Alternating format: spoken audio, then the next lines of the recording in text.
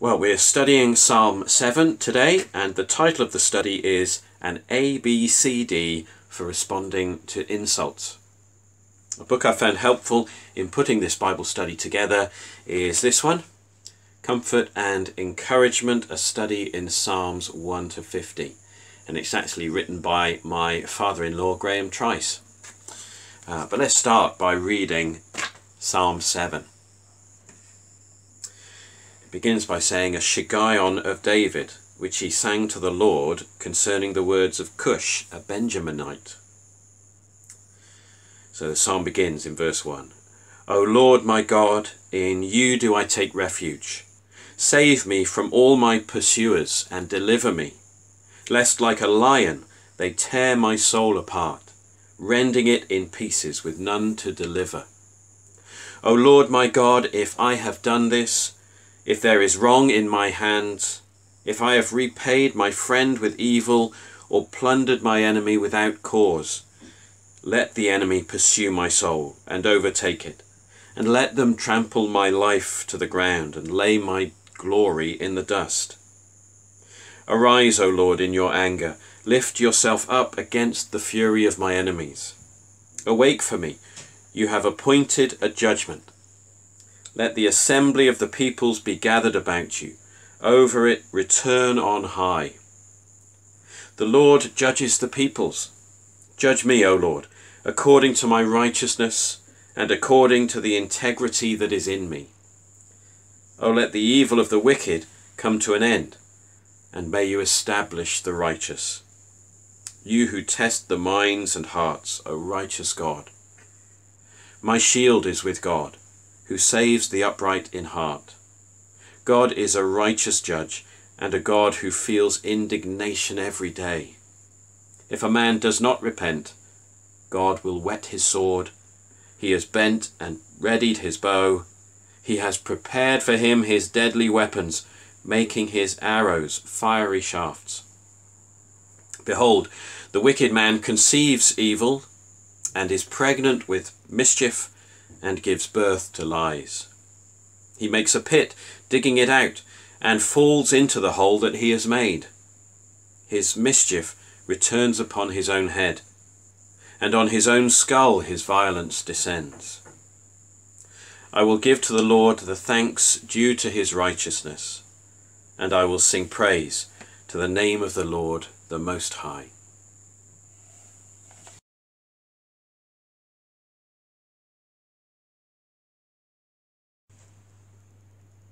So, in your Bible, you'll see some words just before verse 1 of Psalm 7.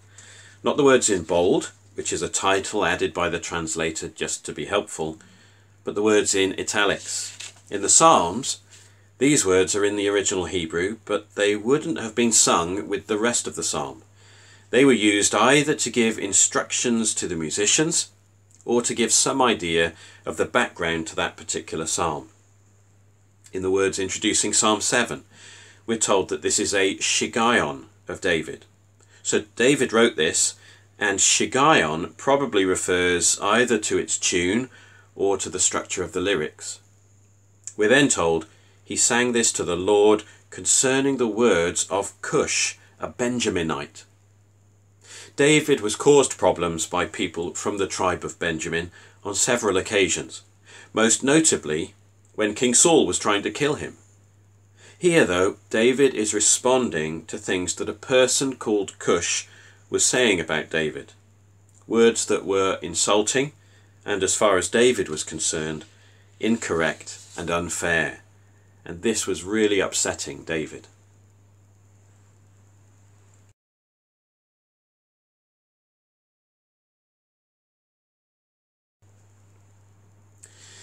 He writes in verse 2, lest like a lion they tear my soul apart, rending it in pieces with none to deliver me. David felt like he was being hunted down and was about to be pounced upon. It's interesting that David uses that kind of image. What might we use today? If you've experienced this kind of malicious attack on social media or during online gaming, you might have referred to someone as a troll. Well, that's what David is describing. He was being trolled, and it felt unrelenting and like he was being torn apart.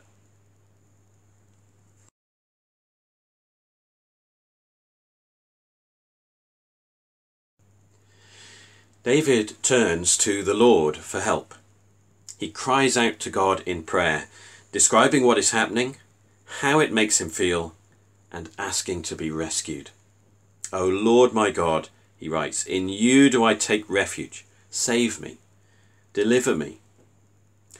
So here is the initial letter of our ABCD for responding to insults. Ask God for help, first of all. This is beneficial in two ways. Firstly, God is able to help.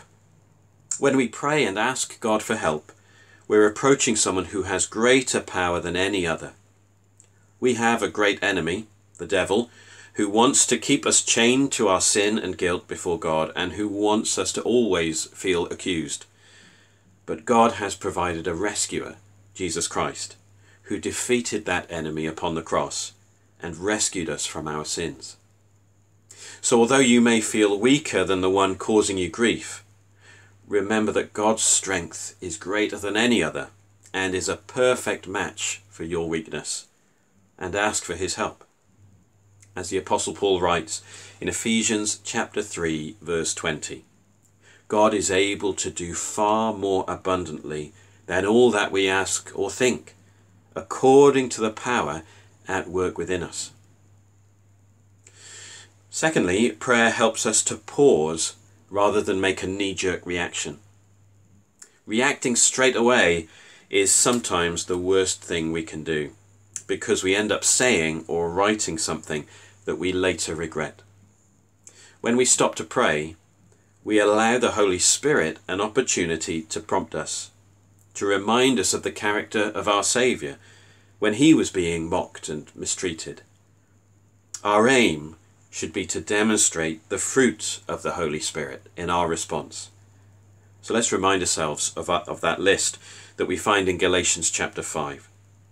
Love, peace, patience, kindness, goodness, faithfulness, gentleness, and self-control. These aren't always apparent in that knee-jerk reaction when we're insulted, so it's good to pause and to pray.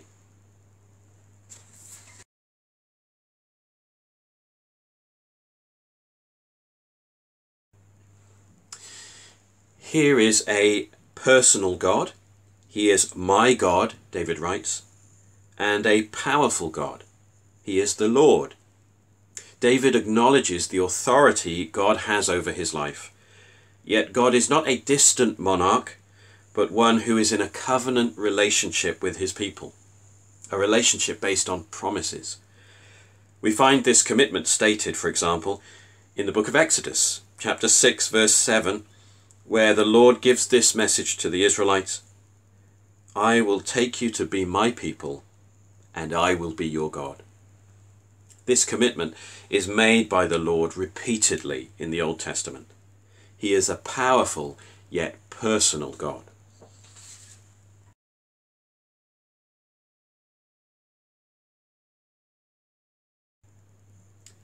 So, if God is both powerful and personal, sin is serious for two reasons. Firstly, you're disobeying the highest authority that there is in existence. Whether or not sin involves or affects other people, we can be sure it is an act of rebellion against God. And without a rescuer, we would face God's judgment. David acknowledges this in Psalm 51, verse 4, when he says to the Lord, "Against you, you only, have I sinned, and done what is evil in your sight, so that you may be justified in your words and blameless in your judgment." But sin doesn't just displease a powerful God, it grieves a personal God. That's why in the Old Testament, when the Israelites start following false gods and worshipping idols, we find it sometimes referred to as a type of adultery, because they were betraying the God that they had vowed to be faithful to. Their law-breaking was heartbreaking to the Lord. So even though David feels unfairly treated by Cush, he pauses in verses 3 to 5 to take his own sins seriously, to consider the possibility that he may have offended or mistreated Cush without realizing it. There is the second letter in our ABCD. Be prepared to examine your own life. We may feel treated unfairly, but it's right for us to also consider our own behaviour. Have I done something that wasn't right? Do I need to apologise for something? Even though the other person is doing something wrong, we're not to think that that negates any wrongdoing on our part. We still need to consider our own sins and, if necessary, repent and apologise.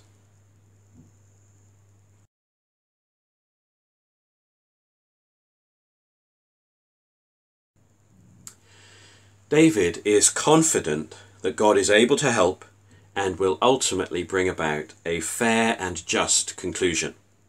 First, he asks for God to act clearly in this situation. Arise, he says, lift yourself up, awake for me, return on high. He wants God to demonstrate that he is above everyone else and that he has authority over all involved. David has confidence in God's judgment and believes that those who have unjustly caused grief to God's people will face justice. Verse 6, you have appointed a judgment. Verse 8, the Lord judges the people. And verse 11, God is a righteous judge. David isn't afraid to face that judgment. The Lord refers to him in the first book of Samuel as a man after my own heart. Not sinless, but sincere. And David trusts that in following the Lord sincerely, he can be judged according to his righteousness and his integrity. So he prays in verse 9, O let the evil of the wicked come to an end, and may you establish the righteous. Thus in verse 10, he describes this righteous judgment as a shield. He knows that whatever people may say about him, there is a greater and more authoritative judgment that he will face. And it is that verdict that will stick. His confidence that God will keep his promises to those who are faithful to him comforts him like a shield when others try to make him feel like a failure. So there is our letter C. Comfort yourself with the knowledge that God is just.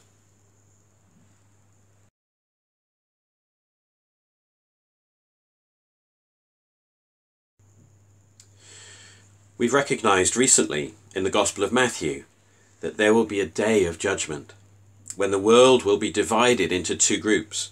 One group will enter into eternal life and the other will enter into eternal punishment. David describes God poetically in verses 12 and 13 as being like a person preparing to ambush someone. If a man does not repent, David writes, then he will face God's judgment, like burning arrows raining down from above, unavoidable and deadly. In verses 14 to 16, David makes it clear that the individual is responsible for their sins. They conceive it, they carry it, and they therefore experience the consequences. In a sense, people set themselves up for judgment, like someone falling into a pit that they themselves dug. As an illustration, I remember several years ago we were visiting someone who lived out in the sticks, and they had a small rifle which they allowed Luke to try out under their supervision. It had a scope on it, so Luke had his face pressed up to the scope as he pulled the trigger. Of course, he wasn't prepared for the recoil, and as he fired the gun, it pushed backwards and smacked him in the eye. He wasn't hurt badly, but it was an example of what David describes in verse 16. On his own skull, his violence descends. Sin inevitably leads to judgment. it inevitably invites the wrath of a powerful God upon ourselves. But thankfully, this powerful God is also a personal God who wants us to know him as our Father more than as our judge. And he has provided someone who can rescue us from that judgment. We read in 2 Peter chapter 2, verse 9, that God isn't being slow at bringing about that promised day of judgment, but is patient towards you, not wishing that any should perish, but that all should reach repentance.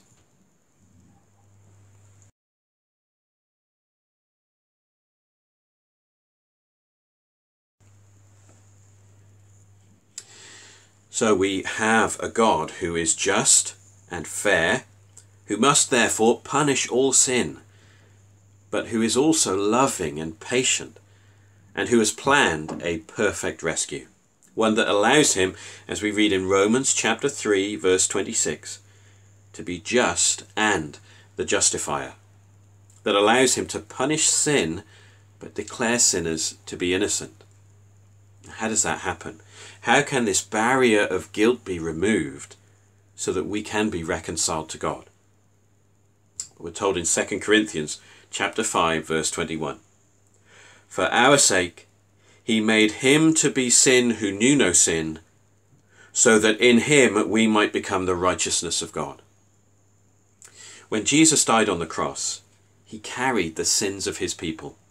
He bore their guilt and was condemned in their place. His sinless life allowed him to die for the sins of others. For our sake, he made him to be sin who knew no sin. The cross, therefore, satisfies the judgment of God regarding the sins of his people. But something else takes place too.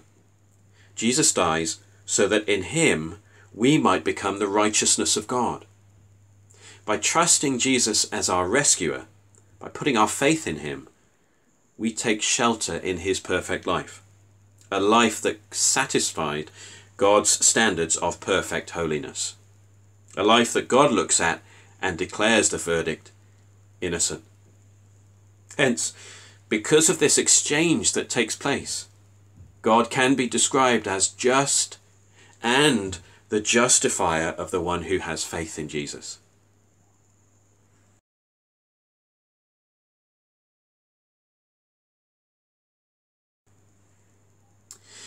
In verse 17, David commits to giving thanks to God and praising him.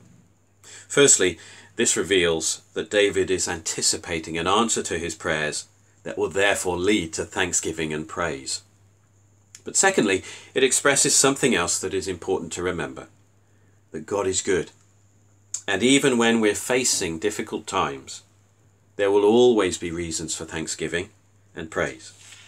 Thanking him for what we receive and praising him for what we observe.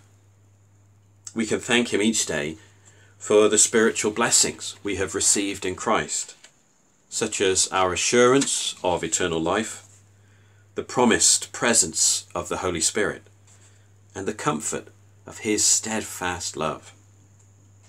We can thank him for the daily blessings we experience as he provides for our needs.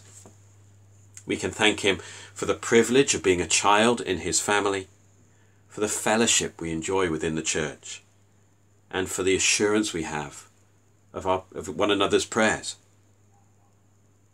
As we give thanks for what we receive, we also are to praise God for what we observe, for his generosity and kindness demonstrated in the gospel, for his faithfulness and steadfast love towards his people, for his love for the lost, for his wisdom and understanding.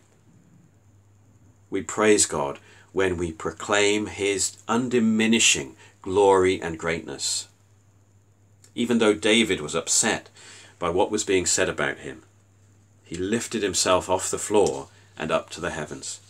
He turned his heart towards the Lord and found not only a shield, but also a song. And there we find our fourth letter, D.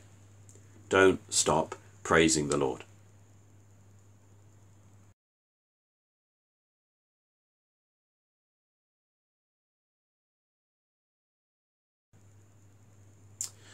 Well, I can think of a couple of occasions where I felt I was being made out to be the bad guy, and I didn't think that was fair.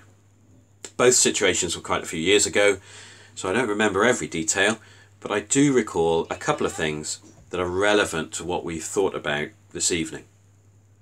Firstly, I trusted God's plan for church life to be a good plan. So I made sure that we as a family continued to have fellowship in a gospel-centered church. In that sense, we didn't stop praising the Lord. Even if this kind of problem occurs in a church, you shouldn't allow yourselves to drift, but should seek, if necessary, to be in regular fellowship with another church and accountable to elders in that church. Secondly, a few years later after one of the events, I remember examining my own life and reflecting on how I could have behaved differently. It's not helpful to dwell on actions that you now regret, but it is helpful to think through how you would hope to behave differently with the same kind of situation to arise again. That's the purpose of the final question of this study. What lesson have you learned from this psalm that you could apply in the future? So, in summary, we've found an ABCD response to insults. Ask God for help, first of all. Be prepared to examine your own life. Comfort yourself with the knowledge that God is just. And don't stop praising the Lord.